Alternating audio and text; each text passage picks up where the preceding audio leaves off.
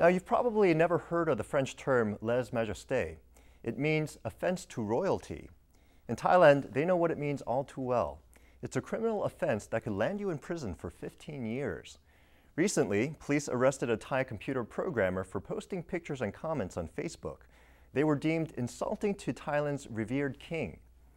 In the past few years, the number of people charged with lèse majesté in Thailand has soared. To explain what's going on, CJ Hinke joins us via Skype from Bangkok. He's the founder of Freedom Against Censorship Thailand. CJ, thanks for joining us today. Hi there. Hi. Now, we're wondering if you could tell us a little bit about Thailand's lèse majesté law. Why does a monarchy need this kind of protection?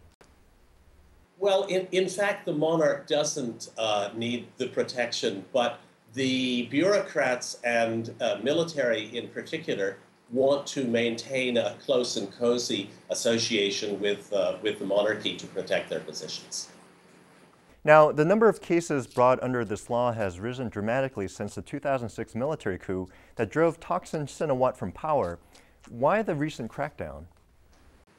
Well, in fact, as of today's date, there are 478 ongoing lèse majesté prosecutions, including people in prison.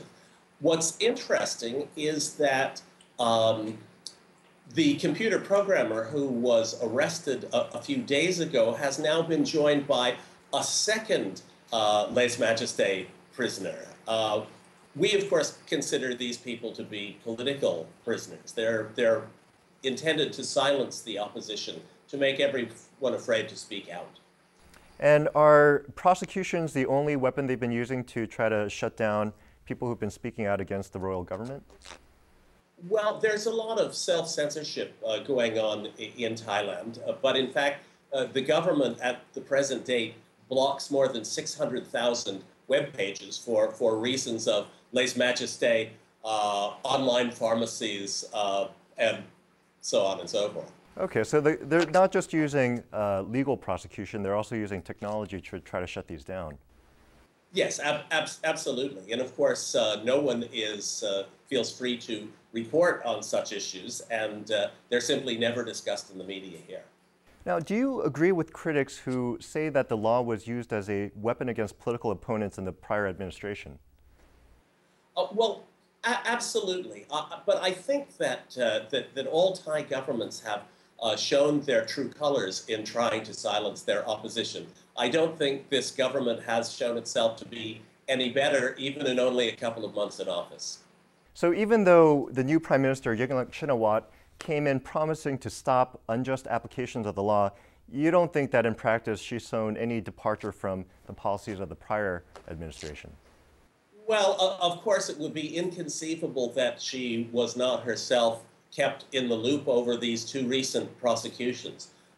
Surely the Prime Minister is supposed to have enough power to stop such abuses. Okay. What do you expect to see in the future? Well, I think that if we can create a more independent media, that in fact, I think the government will be more reluctant to act. It would be wonderful if, in fact, they declared the same kind of amnesty for our 600 political prisoners that they would like to declare for Kun Yingluck's brother. Thanks so much, CJ. We really appreciate your comments. CJ Hinke is a founder of Freedom Against Censorship Thailand, and you can read his posts at Global Voices online.